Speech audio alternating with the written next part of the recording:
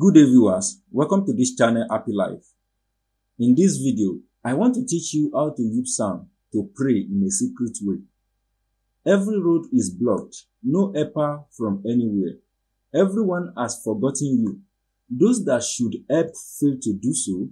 You find it difficult to survive and many other challenges. Here is a simple things to do.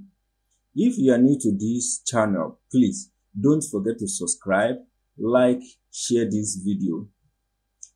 Get 7 cubes of sugar. If a woman, 7 cubes of sugar, and 9 cubes of sugar if you're a man. 1 bucket filled with clean water. Please, it must be cube sugars. You can see what is called cube sugar. It's very simple to get.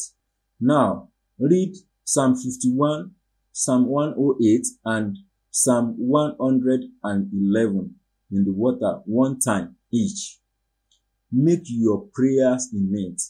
Tell God to have mercy on you in all areas of your life. Tell God to clear your way from blockage. Tell God to open more door of favor for you. Tell God to redeem your soul and life. Tell God to come for your help urgently. Tell God to deal with the wicked ones trouble your life. Make other prayers as well. Go to bedroom with the bucket containing the water. Also go with the sugar separately. When you enter bedroom, put the sugar in the water and meditate in your heart for like 30 seconds or 1 minute, thinking about what you want from God. I think you are getting me.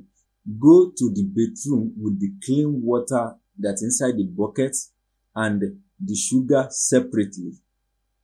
So put the sugar in the water and meditate in your heart within maybe 30 seconds or 1 minute, thinking about what you want. While doing this, the sugar would have dissolved. Use your washed hand to turn the water very well. I mean, wash your hand before you put the hand inside the water to turn the water, so that the sugar can mix very well with the water. Then bathe with it without soap. That means you are just going to use the water to wash yourself. Don't towel your body after bathing. Let it dry naturally. That's all. Wait for results from that day. This work could be done anytime, preferable at night. Though you can do it at night, you can do it in the afternoon, you can do it in the morning. And if you are living in a place where you can't use cold water, you can also use warm water to do this spiritual prayer. Is very confirmed. Thank you so much for watching this video. If you don't understand anything regarding this video, please ask questions. You can see that it's very simple. Thank you so much. May God bless all of us, answer our prayer, and grant our effort. Amen.